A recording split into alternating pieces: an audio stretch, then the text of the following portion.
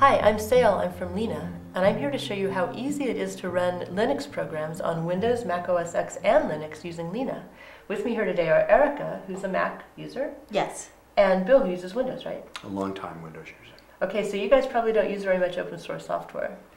No, not at all. Well, I've tried Sharewell, but it doesn't work very well. Well, there's not much out there in open source land for Windows and Mac. It's easier for me because I'm a Linux user.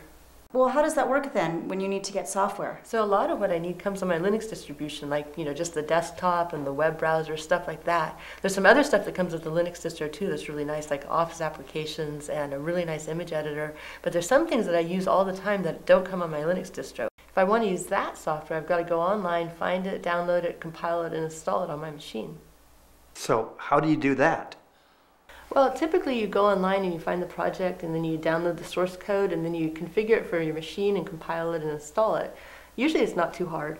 Sometimes there's kind of an installation nightmare. I think I'll stick to buying my software in a box. With LINA you don't need to.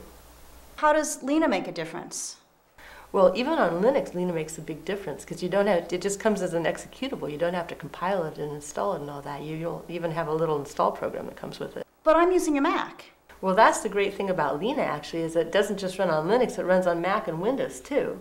And when it runs on Mac and Windows, it looks and it feels like programs that are written for Mac and Windows. Wow. That sounds great. Let me show you how it works.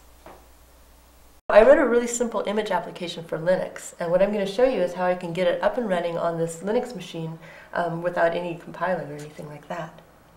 Okay. I have an install file for this program right here on this memory stick.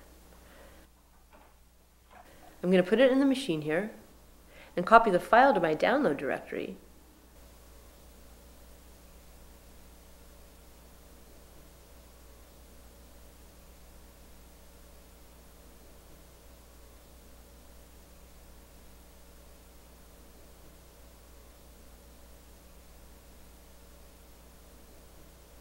Now we start LINA with the lina-s command. Okay, now we just run the lina install command on the image.lina file and we'll have the image program installed on this machine. It's pretty straightforward. I'd say somewhat straightforward.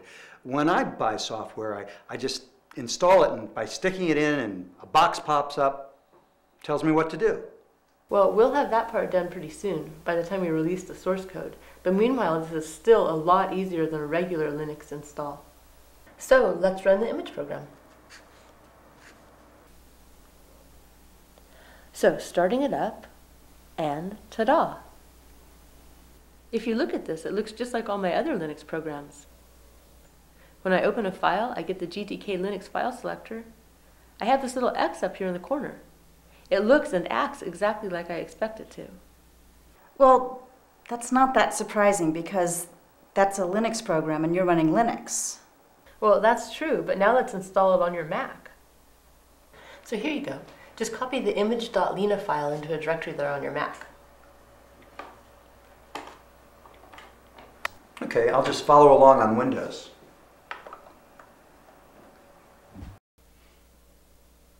Now go ahead and open a terminal window. Just click this icon here.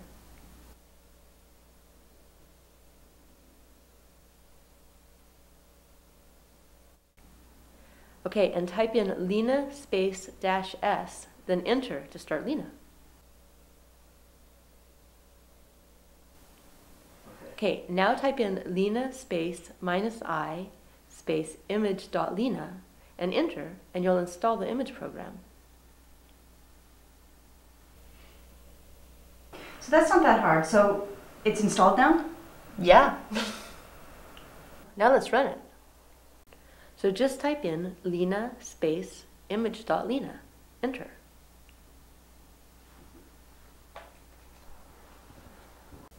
Wow. It looks just like a Mac program. Wow. It has the icons all the way at the top of the screen, the red buttons, the green buttons. Wow. That's the same software you were running on your machine. Yeah, it's the same executable. You know, I know how you feel. It's really amazing. When I was first writing the software, actually I wrote it in C++ on my Linux machine, but I had to debug it on the Mac. So I went over to the Mac and I'm debugging it. I finally get it to run, and I look at it running on the Mac, and I'm like, you know, I'm programming on a Mac. It's like, I've never even used a Mac. It's really cool. Looks just like a Windows program too. Wow. It doesn't usually work that way, right? You can't run the same software on all these different operating systems. Well, that's part of our magic, especially the part about it looking like a Mac application on the Mac and like a Linux application on Linux. So now you guys are running open source software on your Mac and your Windows computers, which is really great. That's what LINA is all about, is about bringing all of the open source applications that have been written for Unix and letting people just run, and people like Eric and Bill run them on Mac and on Windows. That's great. So someday will all my software be open source?